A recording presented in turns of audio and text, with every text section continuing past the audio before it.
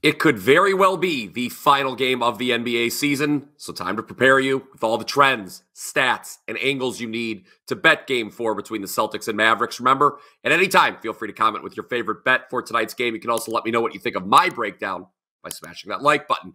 Okay, first let's look at the total. As you know, all three games so far in this series have stayed under. That has a lot to do with the fact that the fourth quarter under is a perfect 3-0 in this series as well. Overall, though, we have seen scoring slightly increase with each passing game.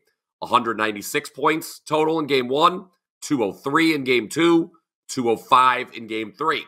At the same time, odds makers are decreasing the over-under line. If you recall, Game 1 saw the over take a lot of money, closed at 217.5. Game 2 closed at 215. Game 3 closed at 214.5.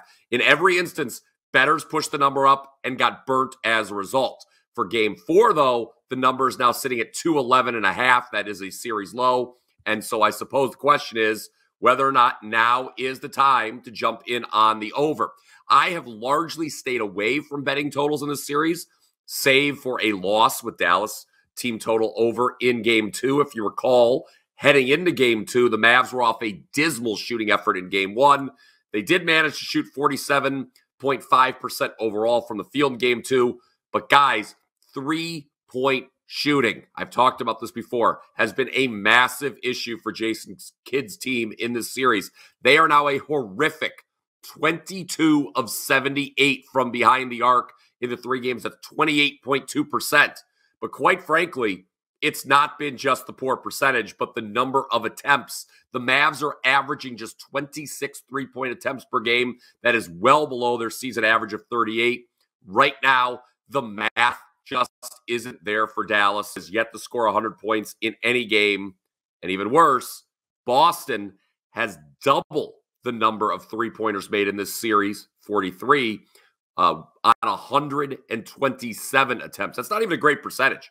33.8%, as Game 2 was the Celtics' second worst three-point shooting game of the season.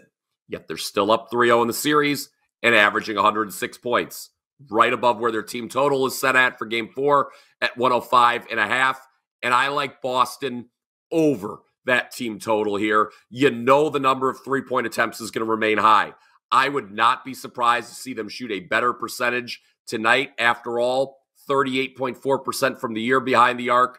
This was the league's most efficient offense during the regular season. They have scored 105 or more in 13 of 17 playoff games thus far. Two of the games where they would not have gone over this, they landed exactly on 105. So it's very rare that Boston scores under 105 points. We need just one more point from them to get over this team total. I think they're going to do it. They've been averaging 106 on subpar shooting, at least by their lofty standard. Let me know what you think of Boston over the team total down in the comments section below. Of course, you can do that with a simple like. Just smash that thumbs up button. Also, feel free again to comment with your favorite bet for Game 4. As far as the side is concerned tonight, I do have a play on it right now at WagerTalk.com, and it can be yours for only $5. It is Customer Appreciation Day over at WagerTalk, so head on over to my page, WT.buzz/BP, to pick up my 4% best bet for just $5 right now. It's been a great season, guys.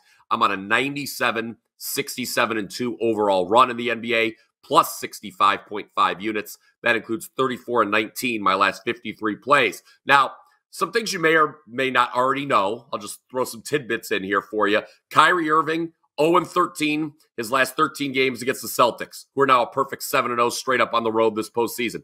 Bill Simmons, not necessarily my favorite talking head in the world, but he did have an interesting tweet yesterday that the Celtics could become just the sixth team in NBA history with 80 or more wins and 20 or fewer losses in the same season. They are currently 79-20 straight up, so looking to make a little bit of history are the guys from Beantown here tonight. And you get back to the total for just a moment. The Celtics are 7-0 straight up this season when coming off 3 or more consecutive unders. But one trend that they do have to overcome tonight is that Dallas this season is a perfect 4-0 straight up and against the spread when off 3 consecutive losses. Again, though, my favorite bet here for on the video today is Boston over its team total, and that's going to do it for me for this NBA Finals Game 4 preview. One more time, if you like what you heard, don't be shy about smashing that like button. And if you're not already subscribed to the WagerTalk YouTube channel, what are you waiting for? We've got a ton of exclusive sports betting content for you, covering not just the NBA, but Major League Baseball, even the Euro Cup. I'm on a 17-5-1 soccer run. Oh, by the way, check out the Morning Wager with me and Mark Zinno. Until next time, let's cash some tickets.